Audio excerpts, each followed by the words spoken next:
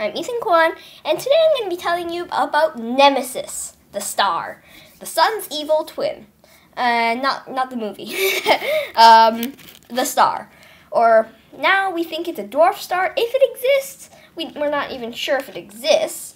Anyway, let's just get started. I'll explain. Okay, so Nemesis, or where it might be, is outside of the solar system. It's outside of the inner planets and the asteroid belt. That's what you see on your left, or no, sorry, your right, that big band. It's out past Jupiter and Saturn. It's also out past Uranus and Neptune. It's out past the Kuiper belt. The Kuiper belt is this band of rocky debris.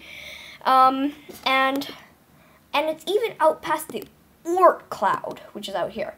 So Nemesis would be, so here's a great representation. In section 1, there's that tiny dot in the middle of the sun, and the innermost circle is Mercury, the orange one is Venus, well, the most inner one, Venus, right next to the blue one, which is Earth, and right after that is Mars, and then the last one right there is Jupiter.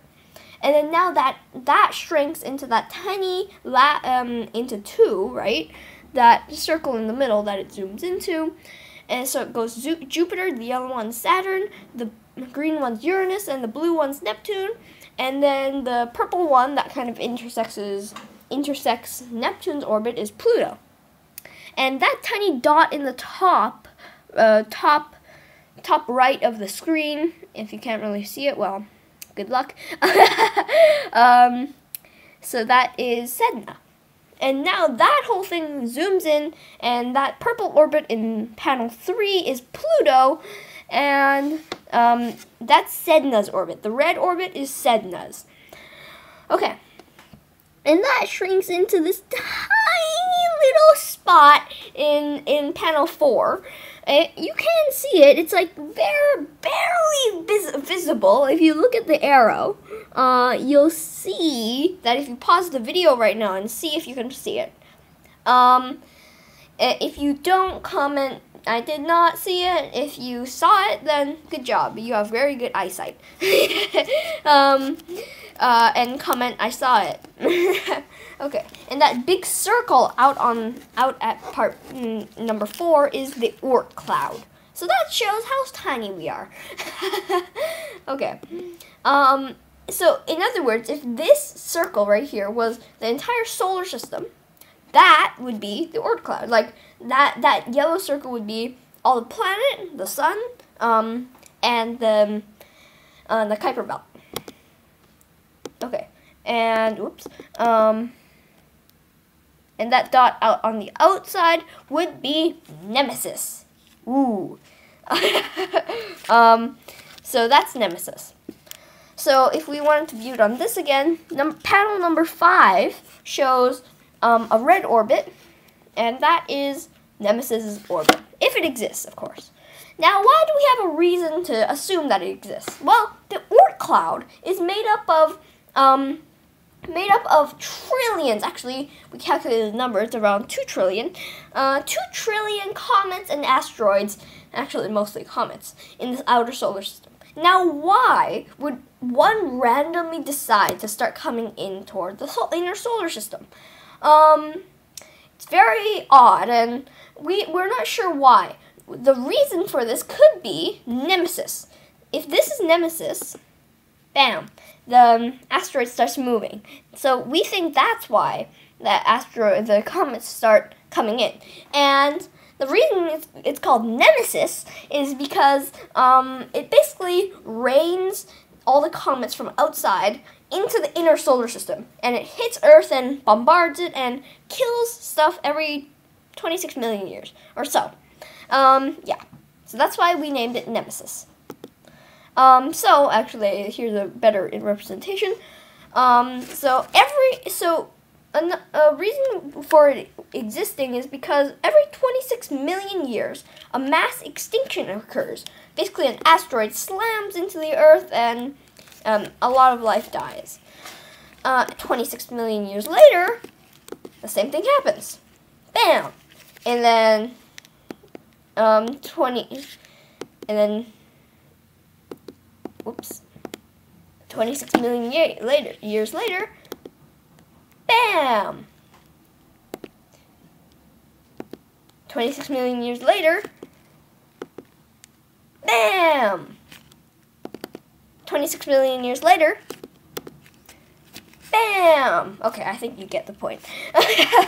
Okay, so maybe most stars in the universe are in a binary pair. A binary pair means two stars going around each other, and it's still considered a binary pair even if the stars are millions of kilometers apart, and maybe even a light year apart, and they take millions of years to orbit each other. It's still a binary system. So does the sun have a binary partner? Maybe. And that's why we think Nemesis might be real. But one problem. If Nemesis is a star, shouldn't we be able to see it? Because Nemesis is still a theory. We're not sure if it actually exists. So how do we know it exists? And why can't we prove it if it's so bright in the sky? We should be able to see it from a mile away. Or, no, not a mile. That's too close. Okay, never mind. Okay, so maybe, here's another assumption. Maybe Nemesis is a failed star, which is basically a brown dwarf. A failed star is, it has too much mass to be a planet, but too little mass to have nuclear fusion in the core and become a star. And in this image, it's really frightening because, like, it's black with these red streaks across it. I think that's another reason they named it Nemesis. And now it looks really scary. Actually, one side of the planet is, like, super bright, but I took the other side to make it scary. Yeah. Anyway, okay. Here, and if Nemesis exists, here is its orbit. So, and its orbit is so large, it takes 26 million years to go around it. But every 26 million years, it passes into the Oort cloud and sends a shower of asteroids into the inner solar system. And that's how we can explain the Oort cloud raining bombardment thingy. That's what I call it, raining bombardment thingy. Okay, so one problem though. If it's a brown dwarf, it should be giving off a lot of heat. So why can't we see it? Well, even if it's not giving off any light, it can give off a lot of heat. So you should be able to see it with a thermal imaging telescope, which means it looks at infrared, not just red. So that's like heat, basically. So we should be able to see this for our thermal imaging telescope, and that red dot there is Nemesis. But this is what we actually see. Nothing. So, well, we do see stuff, but no Nemesis. So, how can we solve this? Well, maybe instead of a giant gas planet, maybe it's just an Earth-sized planet. Maybe 1 time the size of Earth and pretty small. So if that's the case, this is its orbit.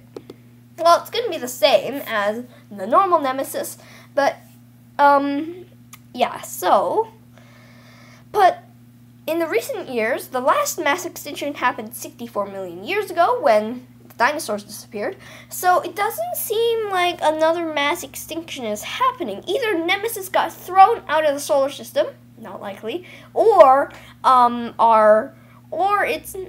it's not real. And the 26 million year coincidence is just a coincidence. Now, I want to just leave you with this simulation. This is a video that I recorded of Nemesis going around the sun, if it exists, of course. Now, it's so far out that right now it's playing at 10,000 years per second, which is really fast, right? And even though we're playing it at 10,000 years per second, this is how slowly it moves. Ta-da! Okay. Thank you for watching. If you like this video, see you at howtodosoforlisten.com and also subscribe. Press the thumbs up button, and I hope you like this video. See you at howtodosoforlisten.com, and see you next time. Bye.